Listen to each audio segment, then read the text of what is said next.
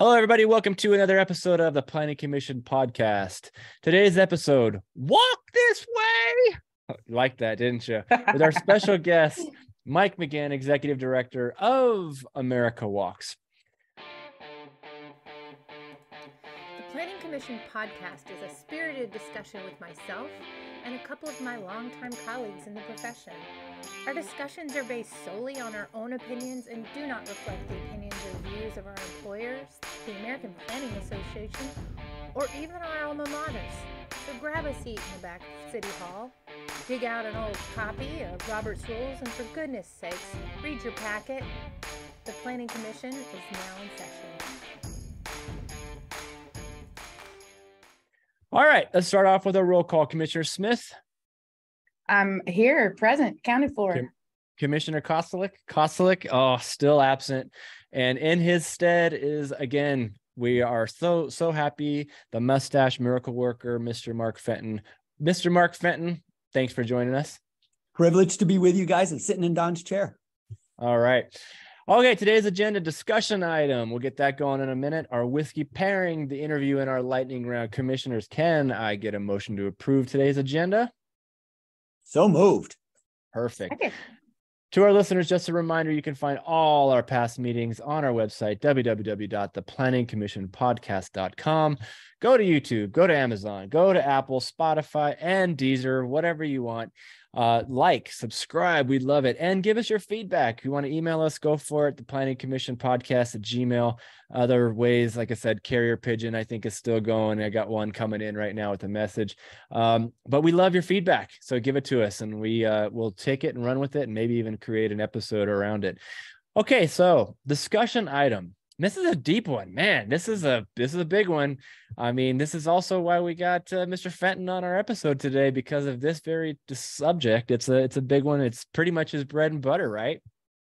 So my question to my fellow commissioners, it's a deep one. Get deep. I need you to find your inner depth here, all that experience that you've had. What does walking mean to you as a planner? Holy cow. That's a big, broad, open-ended question. What does walking mean to you as a planner? I'll give you a second to think about that. For me, man, it's huge, right? I mean, we do walkability trainings all over the country. And I'm amazed at when we do our trainings, how people react, because they're like, I had no idea there's so much to it. I had no idea that it's not just put a sidewalk out there and call it good. Like, no, you got to cross the street, right? Yeah, that's important. How about at night? Oh, that's critical. Walking is such a fundamental piece. It's our most basic way of movement, right? But yet it still is termed, it's still alternative transportation, according to some anyway. What the heck are we thinking with that? Alternative? Pretty sure that's the first thing we celebrate in life, is our first steps, right? We don't celebrate driving mom's station wagon for, when we're 16 to 17. It's our first steps that were the most memorable thing. So why is it not more important for us as a planner? I don't know. All right, fellow commissioners, thoughts? What does it mean to you? I was just thinking, as you were describing how it's the first, I was a really early walker. I was, of course you were. You're gifted that way. I was an early walker. Came right out of the womb. You're just like strutting, huh? You're like, what? Came out screaming my lungs out. This is a true story. Screaming for 2 hours straight. They didn't know what was wrong with me. My mother heard that scream a couple of years later. I was angry. Disturbing the peace here. But the thing about walking, I walked early, I talked early, and I read early. And I don't know what that means, because as I've said before on this podcast, I don't know about childhood development, but somebody told me I was special. So my special snowflake millennial self says that that's what I did. But you know what I think about as walking is that I'm so grateful that I can walk.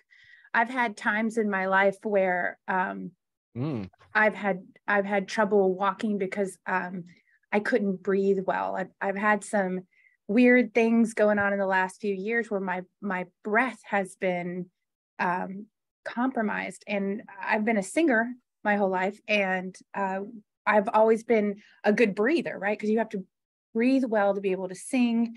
And so walking and running the way you breathe when you walk and you run is very much the way that you control your breath when you sing. And so I'm so grateful that I can walk. There have just been times that I've never been so immobilized that I couldn't walk. Well, no, that's not right. I have tore my Achilles tendon before, and I could not walk with both feet, and I had to have one of those cool little bicycle things. But you never really think about how much you need your legs until you can't use one of them, you know? So I'm so thankful I can walk. And I know that when we talk about walking and mobility and all of that stuff, sometimes walking is it's not possible for some folks, right? And so devices or whatever, but it's just something that's so crucial, and I'm really thankful. And that's a great way of putting that. And you know, before we get Mark's thoughts on this, I mean, that's where Don is right now. He's missing out on this podcast because he's developing an ADA transition plan for the Chelan County, Washington. And it's something that we do a lot of is ADA work. And that's well put, because it's a great, you're absolutely right. And there's also a frustration in that I wish there was a global term that does describe this motion of mobility minus a bicycle, minus transit, minus cars, because it's not walking. You're right. But that's kind of the general term that we apply. And I know, you know, walking and rolling is kind of a substitute for that, but, you know, well put. And yeah, we're very fortunate to have that ability in the first place. So, I mean, I'm looking forward to hovercraft situation. So, I mean, you know, we're never going to be able to label this quite right. So let's just forget about the label, but the hovercraft, the rolling, the walking, but Segways had a shot, but I know Mark's got some cool walking. It's going to be, this better be good. You got like 40 years of walking profession here. Okay. I'm going to go macro. I think about this a lot. And I really think individual personal mobility, whether we call it walking or rolling or however we navigate, but moving through space just under your own power as yourself, really in particular, moving through space alone. I think it's the fundamental thread of the social fabric. So in as much as humans can get together in society and create civil society and come to the social agreement that Rousseau wrote about, and, you know, I mean, that they can build places where we can live together happily and thrive, right? And that people of different backgrounds and across the spectrum of age and income and race have historically, when we do well, have been able to live together. It's because we're moving around in space as individuals and the interaction that creates. I love it. And when we take it away, I think we're starting to undermine the social fabric. I think that's how important walking is. And I feel on the personal scale, it's the personal experience that Jess was just talking about. Yeah. And I feel it on the macro scale of building community. And what your point, man, you know, something that I crack up is I hear people when they go on a vacation somewhere and they're, oh, it was great. We walked everywhere. You know, we saw the sights. We were never in a car. It was amazing. And then they come home. Could we put a crosswalk in here? No, it's going to delay us. You're like, what just happened? You know, I mean, we were just in Las Vegas last weekend, and my daughters, you know, who are 9 and 6, I mean, I think we got up to about 7 miles one day, and their little legs are, you know, a foot long, and they were exhausted. It was awesome. They were so tired and knocked out. But, you know, yeah, to your point, like, why can't we do more of that, especially when we seemingly enjoy it in other locations, right? I don't know. But. Nice. Yeah. All right. Whiskey pairing. Now this, I told you, this one was a challenge because I know a lot of people will think, well, it's America Walks. Johnny Walker. Can't go Johnny Walker. Why can't we go Johnny Walker? You tell me. Well, first of all, we already did Johnny Walker. Did we? I don't think we did. I'm pretty sure we did. But also, Johnny Walker's not American, is it? There you go. Johnny Walker's not American. It's Scotch. That's why I don't drink it. Wow. But listen, you know what? That's wrong. Last night I had a little Johnny Walker and it was delicious because that's what you need sometimes. Okay. Well, they're good for you. I appreciate that. So I had to think about this because otherwise it's not like it's an easy theme. So here's where I'm going to go. Ready? I'm going to go with Old Overholt. You know why? Wow. This is the oldest consistent whiskey in America. This is How the do you know first that? whiskey ever. Really? I do my homework. I can't How do just you know these arbitrarily things? pick something out of the sky. Oh, So originally that's how I do it. originally made in Pennsylvania. Huh. Now it's actually made in Kentucky under Jim Beam, which is also one of the oldest distillers out there. But America's oldest original, right? Whiskey. I thought, you know what? We're talking America Walks. Walking is the original way of getting around. I know, mind blown, right? But I figured this would make a lot of sense and celebrate our own country and a foundational way of us getting around. So that's what I got. Pretty good stuff. Not a very old age statement, but not everything has to be 20 years old and sitting around and, you know, collecting dust. Sometimes newer stuff can be very good as well. So anyway, all right. So with that, let's bring in our wonderful guest. Man, we got a good one. This is a good one. Are you ready? Our executive director of America Walks, Mike McGinn, former mayor of Seattle. Holy cow. Mike, thank you so much for joining the Planning Commission podcast. I like your choice of whiskey. I think a straight rye whiskey from the U.S. is a good choice. All right. Well, it's been blessed. Awesome. We got the right guy for today. There we go. Right. All right. Well, Mike, if you would just start off, give us some basics about you. I know you have an extensive background, but hit some of the high spots and tell us how that career has led you to this current position and what you're doing with America Walks. Yeah, I could go on for a long time on this answer, so I'll try to keep it tight. You know, originally from New York, big Irish Catholic family. And after college, I managed to go work for a congressman from Oregon. A classmate of mine from college was there and got an internship. One thing led to another. And it really opened my eyes up to how decisions were made and how politics worked. I had a front row seat, and that got me out to Oregon too. And then, you know, ultimately to the University of Washington Law School. And I was a lawyer. I was in private practice, but I was volunteering in the Sierra Club, volunteering in my neighborhood. And in the Sierra Club, we were working on big issues, you know, wilderness and sprawl and pollution. And then in my neighborhood, I moved to a part of Seattle that didn't have sidewalks. It was past the old city line. And I had little kids. I couldn't walk to the grocery store 2 blocks away without feeling very unsafe, because those wide roads, the cut through traffic moved really fast. It's like, what does it take to get sidewalks around here? And well, it turned out quite a bit. You know, we don't have money for sidewalks. We don't even have money to take care of our arterials, we were told. We don't have money to take care of basic infrastructure. We can't just be building sidewalks. So I did a lot of organizing, and we did build some sidewalks in my neighborhood. But it led me to be head of my local community council, and I started getting involved in land use issues. And now my Sierra Club work was at the state chapter, was getting really local. I started a nonprofit in Seattle around urban sustainability. You know, we talked about active transportation and zoning and housing issues and green building. And one thing led to another. I was trying to figure out who was going to be the next mayor. We needed a better mayor, and there was going to be a close election coming up. And I was looking for someone that had my values, who I thought could win, and nobody was going to run because everybody thought the incumbent had all the dollars and endorsements locked up. So I got in the race. Turned out I had the values I liked. So I got in the race and I won. Congratulations. So, you have your own values. Right. So I won the race, and that was really great. And we really worked on a lot of great stuff. Lost a close race for re-election. By the way, this is a warning to anyone out there working to get sidewalks in your neighborhood. You know, you don't know where it might lead. We got involved in transportation ballot measures. I got involved in all sorts of issues before mayor, during mayor, and actually post mayor.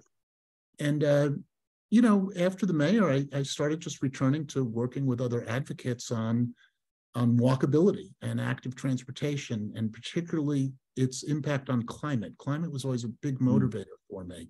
You really can't get from here to there in terms of reduction in emissions without tackling that. And that was actually something that before I ran for mayor, I was very involved in Seattle's first climate action plan. And, you know, Seattle had water power, had hydropower. So at the time, 40% of its emissions were from transportation, biggest source. And that's now becoming true for the US as a whole, as we retire coal plants and replace it with renewables.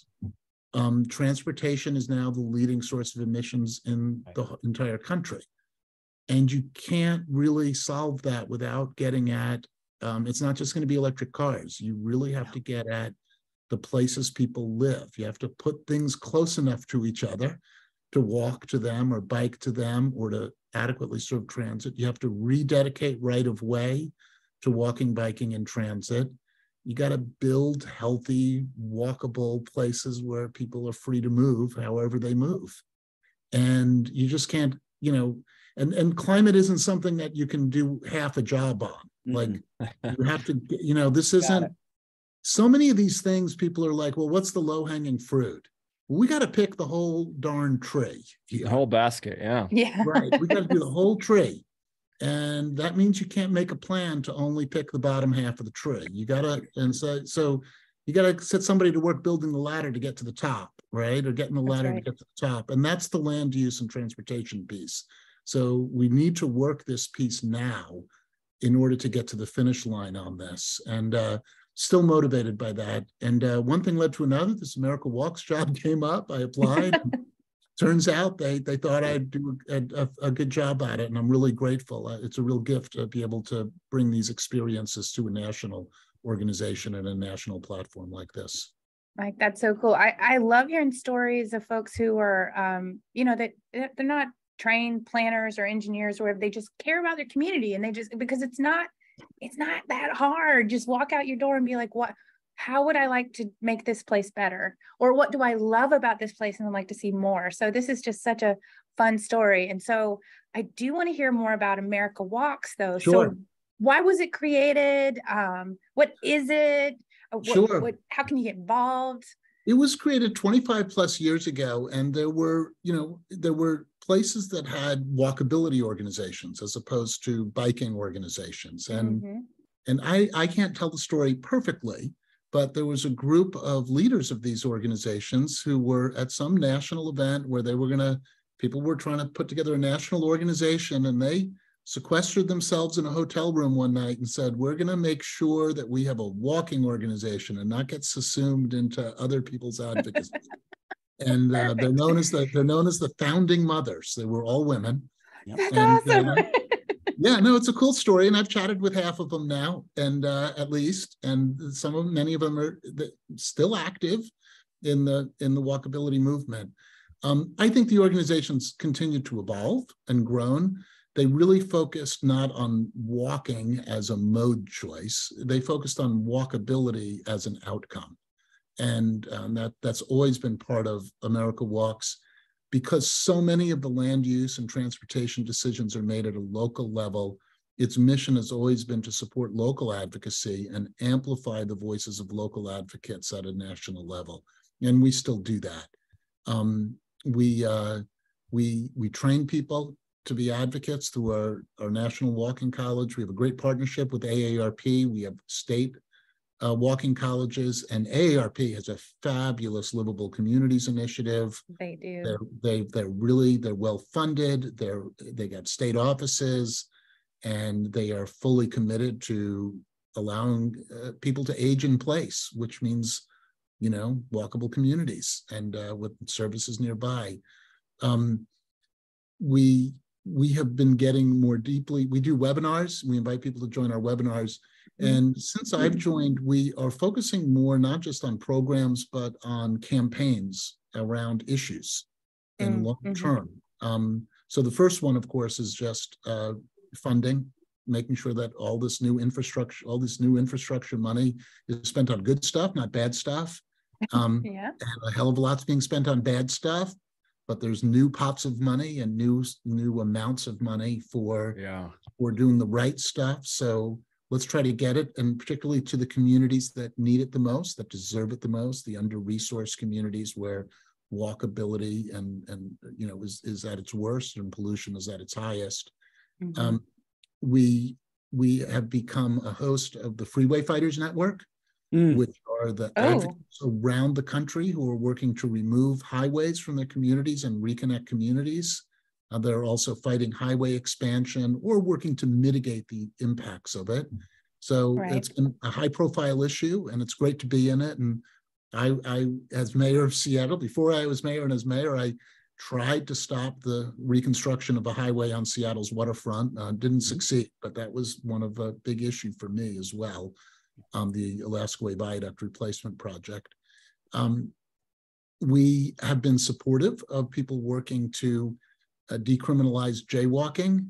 It is, in fact, the original right of way. They call it the right of way. The right to be in the street. Public way. That's right. It's right in the name. It's right in the name. You have the right to be in this public way.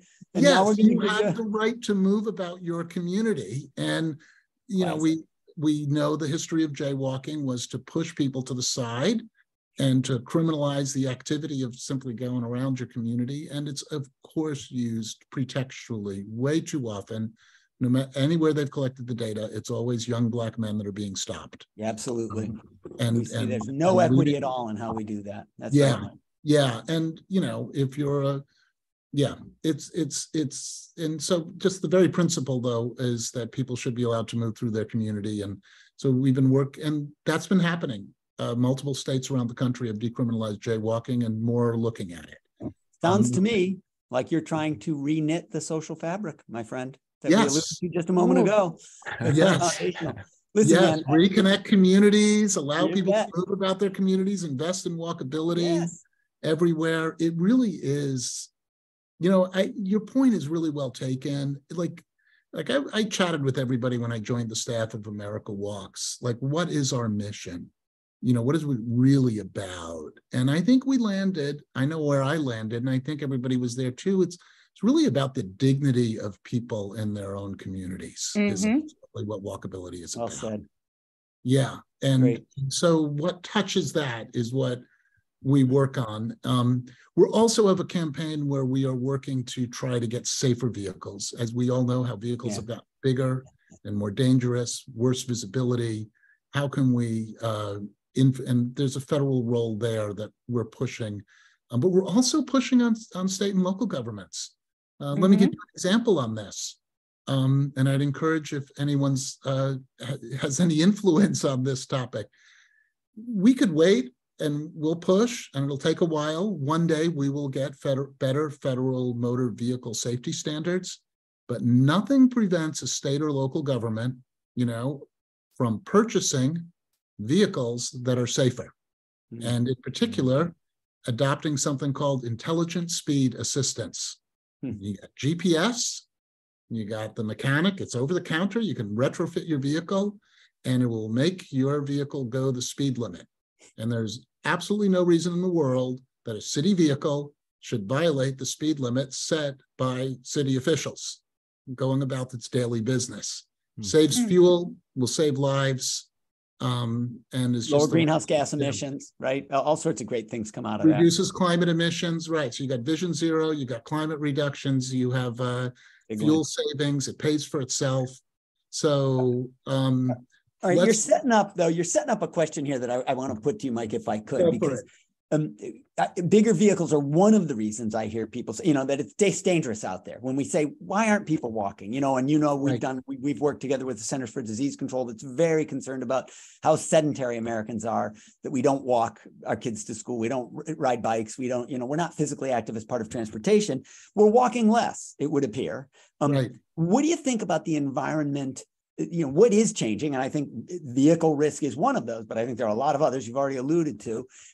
And what are we seeing in the places that are being successful? So characterize sort of why have we been walking less, and what seems to be the stuff that's showing promise in getting people back out and moving under their own power? Well, you know, there's a lot of data out here, and I'm probably not the best person to talk about the data, but it's really clear that, you know, a street grid with lots of local destinations is one of your best predictors of walkability. You bet. So when you live in a place with great destinations nearby, you're more likely to walk. And that's probably the biggest factor is that we have, gone all in as a country on a suburban land use pattern for many decades now. And we really need to think about, with single use districts, right? The offices are here, the retail is here, and the housing is here. And then we even carve up the housing into districts. The apartments are here and the single family homes are here. Right. And the single family homes for 250,000 are here, and the 450s are there, and the 650s yeah. are there. So we even segregate by income when we do that, don't we? Yeah, we certainly do. And your classic, this is even a town that I grew up in on Long Island, within blocks of each other. At the top of my block was an apartment building. I grew up in a single family home, but there was a garden apartment one block over.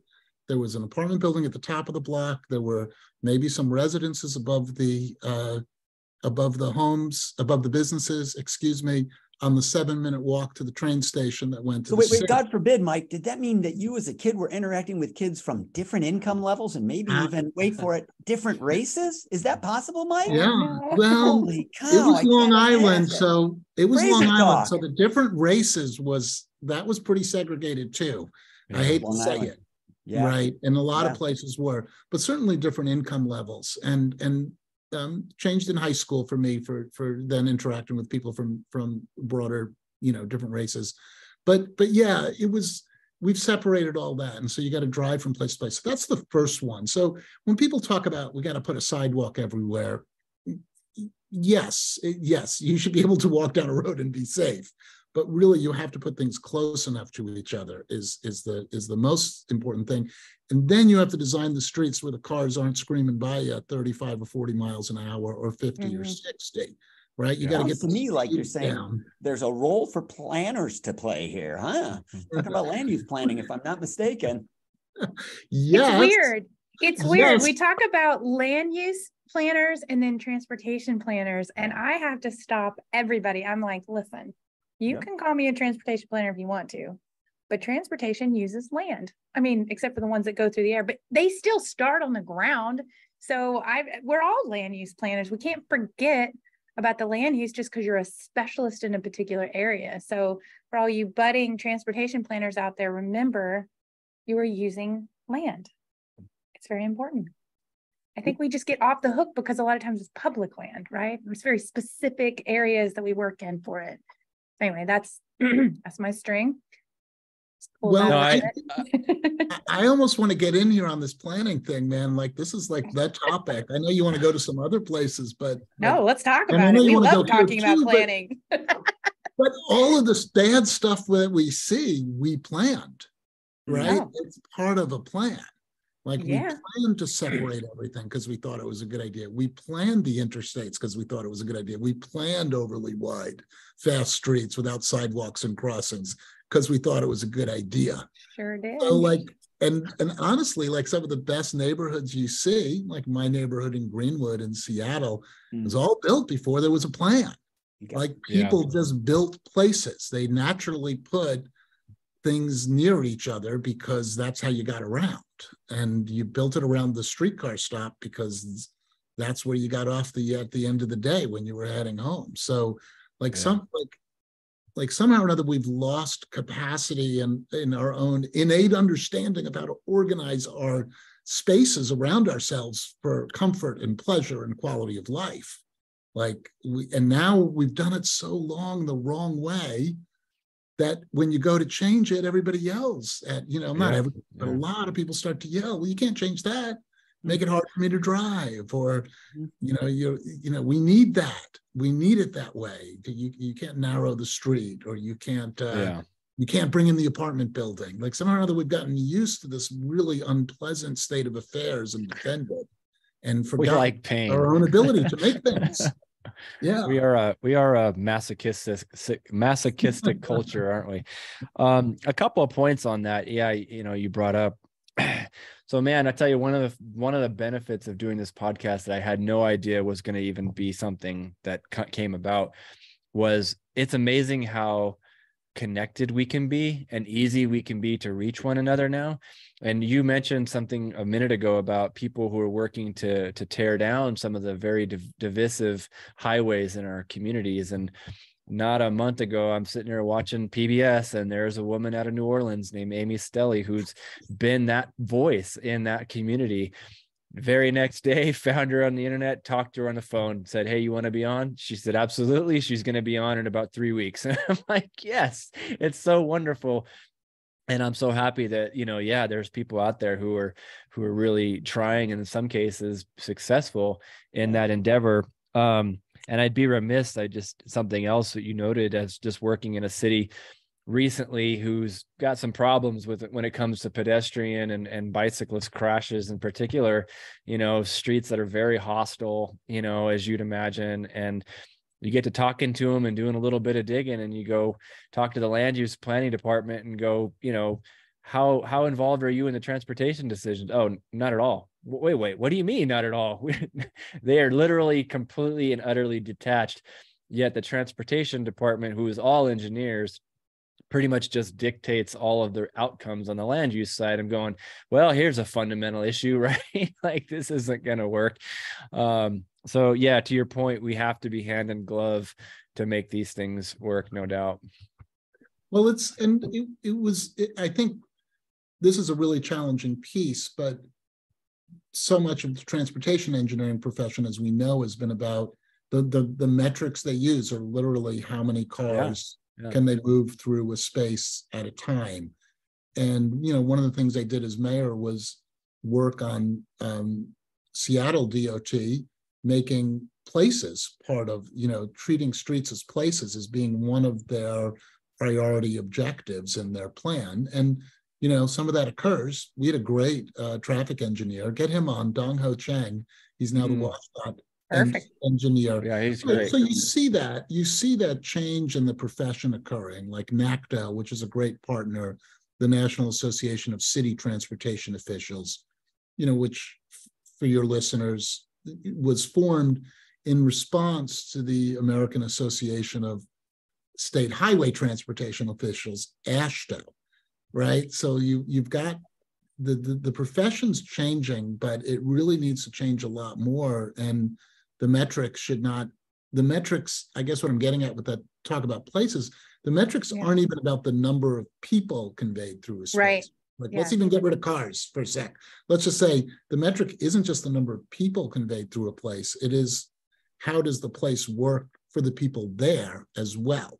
Right. We can't just look at numbers and percentages and things, because what you do for a community of 2,000 that's very rural is very different than what you do for a place like LA. It's just a very different landscape, and we can't, one of the frustrations, and we've talked about this before, is cookie cutter plans, right? We have to do this plan because it's what is required by the states, required by the federal, the federal code of regulations, whatever it is. And we have got to be better, I think, as planners and engineers and city designers. We have to be better at making decisions that are what's right for our community. And that takes a lot of work and a lot of arranging and a lot of information and a lot of people taking responsibility for where they live. So I'm thinking about when it comes to walking and in our communities, where do you think, Mike, that you've seen progress over your 25, 30 years, and where do you think you were missing the mark? Yeah. And I'm gonna make one more observation about what you were just commenting about, which was look at the equity issues there in how we think about streets. Like, what is the ideal street if you're well off? It's a cul-de-sac, right? It's literally not designed for moving people at all, except to the front door. And what are the streets? Where do we put the streets that move the most people? We put them through poor neighborhoods, right? So people have to breathe the air pollution. In fact, we know that the air pollution effects of living next to a busy road can outweigh the health effects of living in a walkable place. So there's really deep equity issues here about when we view a road being for movement and when we view it for being a place. Well, I think you should go down that rabbit hole a little bit more, because it's interesting what you were saying. You said, the affluent areas that you want a cul-de-sac, and big mobility goes through maybe a more impoverished neighborhood. what's really interesting is I think 10 years ago, we could have said that resounding, yes, that's the way that it looks right now. Today, the higher income households, the desirable places are those walkable places. People are going back Absolutely. to those, Absolutely. where you can walk to your services, where you can go get your, some of the most expensive real estate in cities right now are those really cool neighborhoods where you can go have lunch and get your hair done and walk to work. I mean, that's where folks are going now. So it's really interesting how we're shifting what's bougie, right? Absolutely. Absolutely. And I think that goes to you're going right to your question, which is what's changed. And I think that if you look generationally as well, exactly. Mm-hmm. There's just unquestionably the demand to live in walkable places has gone up, and it's really marked from a generational perspective as well. Which is funny, because if you think about the generational change of these walkable places, it's multi-generational, right? It's multiple generations. It's not just, your college kid who can't, who's doesn't want to spend the money on a car, and wants to live in a place where they can kind of get around on their bike or something. Now it's my folks and my siblings and little kids and stuff, they don't want to get licenses. I was reading an article the other day. So few, the drop in 16 and 17-year-olds having a driver's license. Amazing. It's incredible. I remember I could not wait to get my driver's license. That was freedom. I bought my first car for $3,500 in $100 bill. I remember it was cash. I think my dad did it. and I just remember him peeling those off. It was and I was like, this is the coolest thing. And I felt free, and if now, I have to own a car right now because I live in Alaska, but if I could live in a place where I didn't own a car, oh my gosh, it would be so much. I just find it wildly inconvenient. It is liberating to live in a place where you don't need a car. It is tremendously liberating. Well, talking about those changes, I would say one of the biggest changes is when I formed, I'd been involved in the climate work in Seattle, and the light bulb had gone off that transportation and land use was key to climate. And so I started, when I started my nonprofit, it was really to focus on trying to demonstrate that there was public demand for changes in land use and transportation. Because of course there were, the architects and the green builders and some of the development community that was moving away from greenfield development to infill development. Mm-hmm. So they were there. But where was the public that was there at that point? But what I was finding was that there were people in neighborhoods around Seattle that were like me, that were like, hey, an apartment building here would be pretty good. A bike lane here would be pretty good, right? Like they wanted those things. Well, I felt like I was, trying to create something then, trying to demonstrate that there was this public demand for, sustainable urban design and walkability, et cetera. Now it's a movement. It's a genuine movement, right? Like there are many, many more organizations. There are many more people talking about it. You go to TikTok and, seriously, man. I love TikTok. The young people are motivated. They're educating each other on the elements of walkability, effective transit, what makes a good place. And, the demand for housing. I think that, older people, they're like, not all the older generations. I'm older, Mark looks a little older. Okay. You two look really young. Yeah. But it used to be, we can't have that apartment building because what do we do with all the cars? But the younger generation is going, where's my place to live? Yeah. Like I was promised that if I did the right things, I'd have a place to live. Where's my house? And where's my nearest transit stop to that? And where's my nearest transit stop? I want to know where I'm going to park the car. I want to know where the bike share is, where the transit stop, right? Yeah. And where's the smoothie joint? Where the nearby store and coffee shop and brew pub are. Right. And I need fast internet. I need internet so fast. It's no longer one of these things like internet's real great here. No. It must be fast. So it's all of these connectivity things that we're pushing towards. And, I think back about these last few years, and Mark, tell me what you think about this too. As we're kind of walking through this next set of questions, it's like the last few years have felt so isolated and rough, and things have shifted. It's been this huge stress on the world. Real slice in the social fabric, right? Because we aren't interacting. We're not out on the street next to each other. And it wasn't because, it wasn't because we chose not to. At this point, it was like, you absolutely cannot. This is not going to happen right now. And I think it robbed our souls of that joy of being with others, right? And even as little as something like walking out your door and seeing your mailman, right? That's that, or your mail person. And it still feels so heavy on my heart that has shifted our world. And I think there is a desire to live differently. And I find myself thinking about that a lot. Well, I want to grab on some, Mike, you said there's a movement now, lots of entities are involved, and some are surprising, like the National Association of Realtors, right? They're the guys who sell homes. Yeah. Recognize the men and women who sell homes recognize this, and they have a whole smart growth movement about this. They have a publication a couple times a year called On Common Ground that talks about how this is now desirable. So we're not sort of wackadoodles out on the perimeter anymore, talking about things like living in a community where you can walk to your daily destinations. And we can get anchored in the politics of the past, right? Yeah.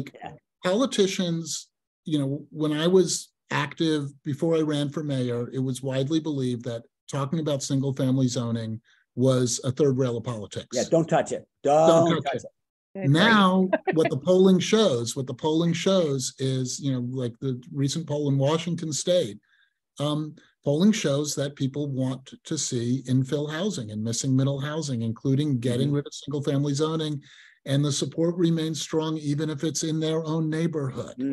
Which is big. Like, these are really dramatic changes. So, and you start to see state governments now weighing in. Now you have to allow backyard cottages. Oh, you have to get rid of parking minimums. Right. You have to allow apartment buildings. You allow duplexes and quads by right, right? Right. So listen, man, this speaks to, think about your trajectory. You start as a local guy thinking about a sidewalk on his street, and then you're with an advocacy organization, still local level, Sierra, and then it grows. And then you move to that big city, you run for mayor, and then you're up at the national level. I'm curious, is your trajectory, are you running for sort of planetary walkability czar? Is that your next, because that seems to be the trajectory, your line, local up to national. And how, where's that? What's the evolution of the work you're doing because of that? Quite honestly, man. Well, first of all, I'm definitely Earth first. Okay. Mars is a surprising I'll be your campaign manager for national for planetary walkability czar. I'm in there.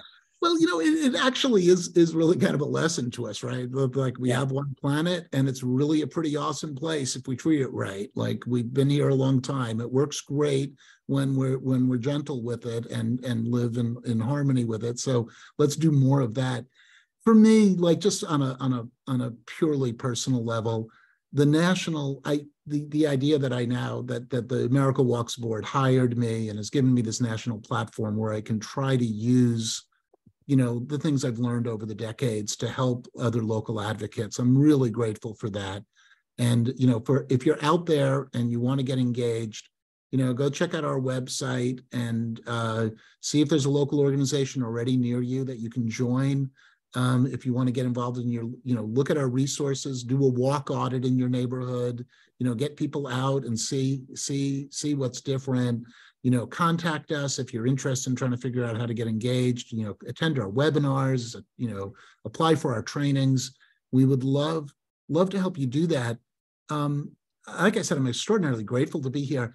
I'll be honest, though, I miss the day-to-day of the local advocacy, man. Like bring me back to the fight. And of course, when I was doing in the mayor's office, the beauty of the mayor's office was that I got to work on so many different issues, right? And we had a big team, and we had a staff, and you had the whole city staff that you could try to, reorient them towards these things. It's hard. Mayors come and go, and staff sticks around, and it's hard work to move agencies in new directions. But we did to a great degree. Yeah.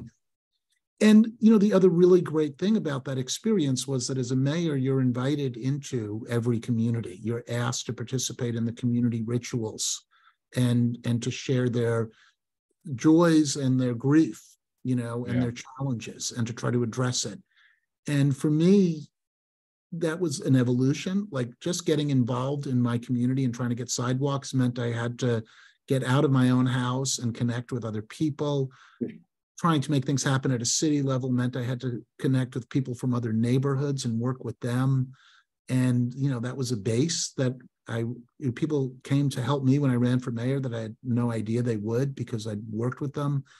And it was so rewarding, and it changed me. I became so much more understanding and empathetic and passionate about issues around racial and social equity. When you see who is left out, right? When you see what neighborhoods complain about, and and what neighborhoods got real deep complaints that are legit, and which neighborhoods are actually pretty well off, and what are they upset about?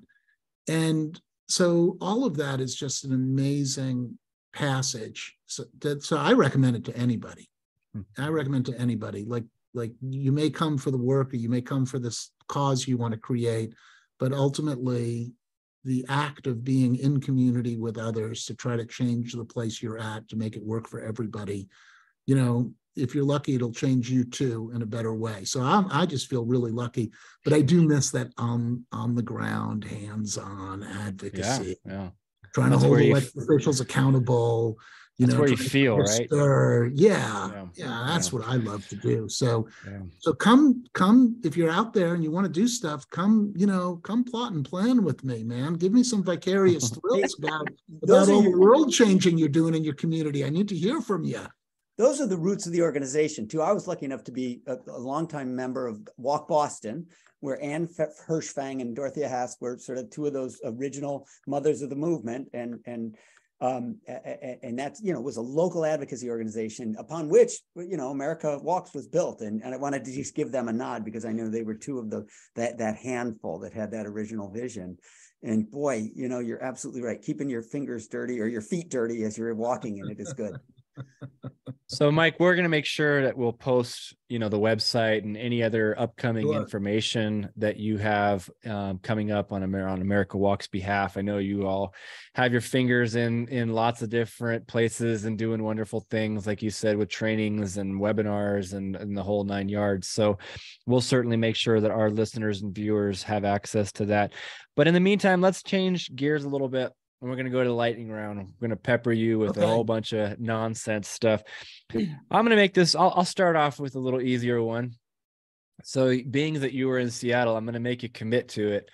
Favorite all-time Seattle singer or band, some sort of musical act? Oh, wow. No. As a mayor, as a former mayor, no, we love all of our artists and musicians. I know you do, but you got to choose one. That's the rules. If I had to pick one, which one accidentally goes onto your headphones as you're on a walk? How about that? Which one? Okay. There's so many great ones, but there's one that I actually listen to a lot, not very well known. Sarah Cahoon, beautiful singer. Oh, okay. Highly recommend her. As a Seattle musician, I'll go with her. Wow, that's a definite curveball. I'll have to look that one up. I don't know that I know her. Yeah. So Mike, Seattle's best or Starbucks? Oh, another hard one. No, okay. I don't want to cause any trouble here. These are the really important topics. This one is like neither. Right? It's got to be local. You got to pick a locally owned. There you go. On the street. It's gonna be there neither. You go. But it is not forgotten among certain people in Seattle that the owner of Starbucks sold the Sonics to bandits from Oklahoma who took our team. So we can never. Yeah, no, that was yeah. I'm going to give you an solidarity with Sonics fans. I'm going to give you a non-controversial one. Favorite hike in the Pacific Northwest? Where would be your best place to go for a hike? This is, if you want to measure it by the place I've gone back to the most often, it's actually behind me right now on this setting. It's a place called Navajo Peak Trail, Stafford Creek Trail, and it's just it's not a terribly long hike in, but you can wander around these high mountain basins. And so I've done this several times. I've done it with my kids. You won't find it in the guidebooks as one of the best. Like, there's so many awesome ones, but in terms of accessibility, big payoff. And particularly as I get a little older, I can't cover as many miles. Yeah, this one's pretty good. Since you called me out for being old, when I come out and visit, you're taking me there too. We'll go. Yeah. I'll tell you, last year I did Spider Gap, and oh my God, absolutely spectacular. Spider Gap. They're gonna put permits on it soon. Because it's so beautiful. So get it now. I haven't made it to the enchantments yet. That's still on my checklist for the rest. I was going to ask you a kind of related question, but I'll change it a little bit. So what is your favorite small town getaway in the greater Puget Sound, Washington area? Oh, that's a fabulous question too. Small town getaway in the Puget Sound area. A lot of good ones. We went quite often with family. We went to Port Townsend. There was a place. Yeah. There's an old Army fort there called Fort Worden, which is now a state park that rents its houses. And so on Officers Row, an officer and a gentleman was filmed there. So if you could, and at the time it was cheap. I don't know how it is now, but we would go rent one of the old officers' quarters, which was on the old parade ground, and it's right next to Puget Sound, or rather Admiralty Inlet and the Strait of Juan de Fuca and woods and everything. And Port Townsend is a town that was kind of bypassed, so it retained a lot of its old architecture. So I was stationed up on Whidbey Island in Oak Harbor, and got a chance to experience that area, and little town of Coopville, which is one of my favorites. And Port Townsend, incidentally enough, home of the original godfather of walkability, Dan Burden himself, right? The one and only. Yeah, the first that's where he lives. Really, we all emulate, but he died. Good spots. Word. And it kept its walkable roots. And at least in the core of the town. And they're still doing good stuff out there. Perfect.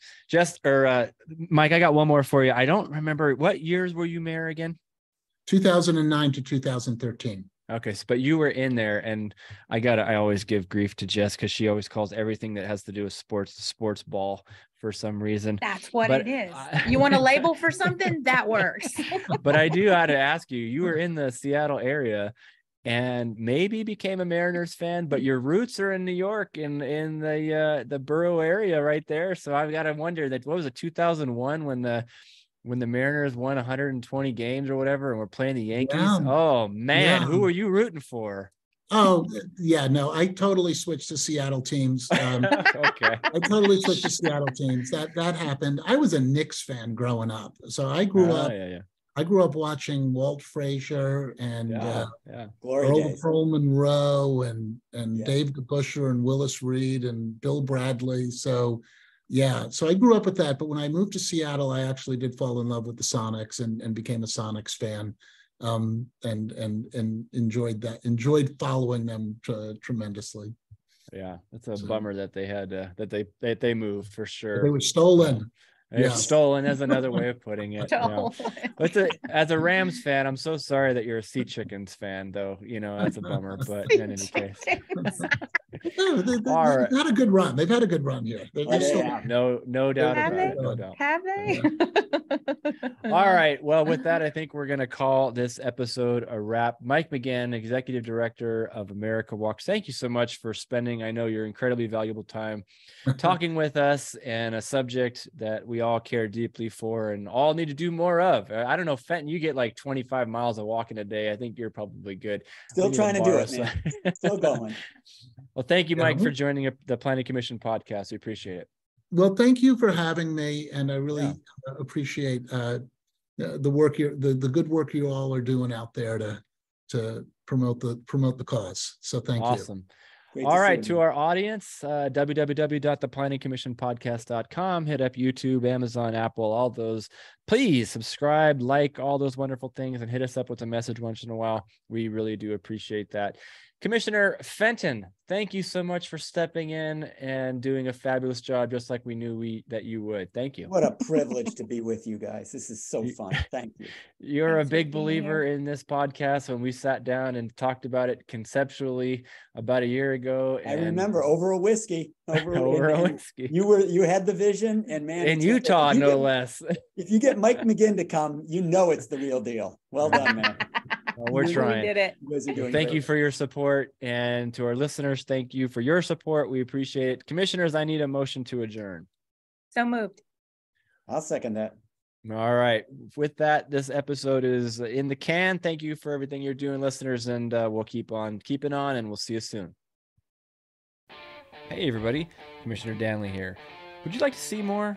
Hear more? Well, we got you covered. Go to our website, www.theplanningcommissionpodcast.com. It's got everything you want. Guests, yep, past episodes, the video, the audio, even our whiskey pairing, links to everything about all the people we've had on, books, websites, you name it. It's unbelievable. You want to reach out to us? Please. We'd be more than happy to chat. You can email us, planningcommissionpodcast@gmail.com. You want to tweet at us? Go for it, @planningcommish. We're also on YouTube with the Planning Commission Podcast channel, Facebook. Heck, send us a carrier pigeon if you need to. We'd love to hear from you about ideas, guests, you name it. Thank you for listening. We appreciate it. We'll keep doing our thing. You keep doing yours. Have a good one.